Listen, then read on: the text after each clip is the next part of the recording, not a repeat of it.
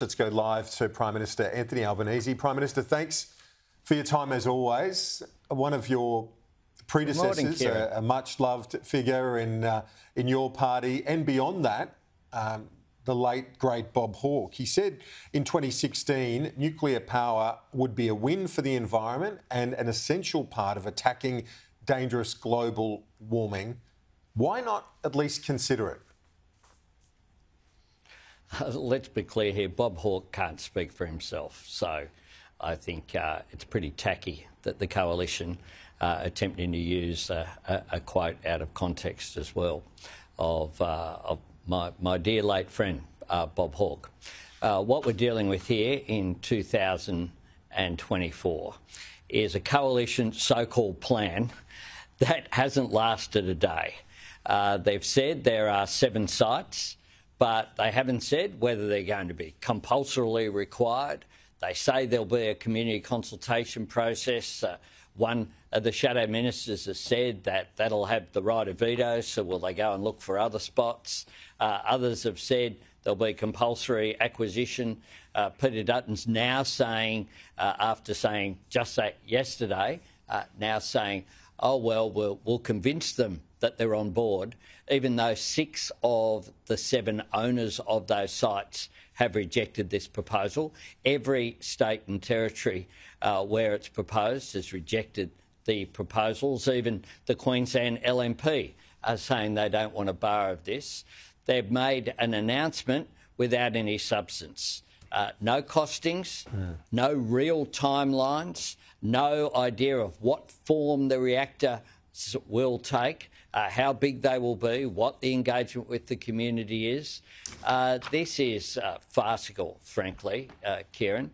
This is economic catastrophe. When we look at the costs of nuclear, what we know is that it's the most expensive form of new energy. So my government is providing $300 off energy bills in 2 weeks.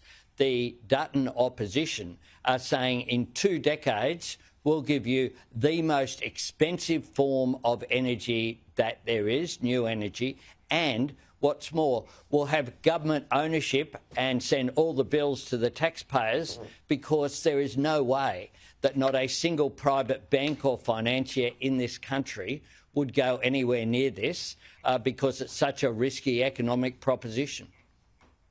You say that it's economic catastrophe, but let's look at Europe. There are more than 100 nuclear plants. France has dozens. It provides a clear majority of that country's power supply. Why are you so adamant it can't be part of our mix?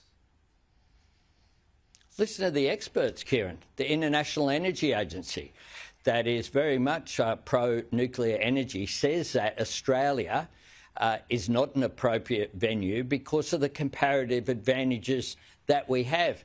Kieran, if you go outside in Australia, you can fry an egg on a footpath during the summer.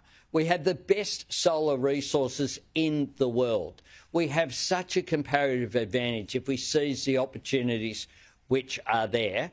The CSIRO say that compared with renewable energy with firming, it's up to 8 times more expensive. It is decades away.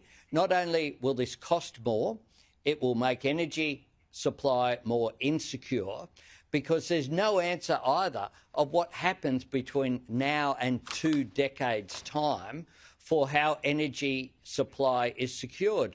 They spent almost a decade in office saying that we needed to extend the life of coal-fired power. They had proponents, like in Collinsville, where they paid the people who wanted to build a coal-fired power plant money to do the study and to do the preparatory work, and it ended up in zero. Just as they said that Liddell should stay open, indeed, no new coal-fired power plants were built on their watch, and 14 of them announced their closure. Now they've moved away from coal, but they've found another destination of denial, and that destination of denial is nuclear. In the meantime, what will happen is that there'll be issues of more energy insecurity, because we know that it is disrupting the certainty that the business community have been crying out for. That's how you reduce prices, by increasing supply, offering the business community the certainty that they've been asking for, and that is what we have done.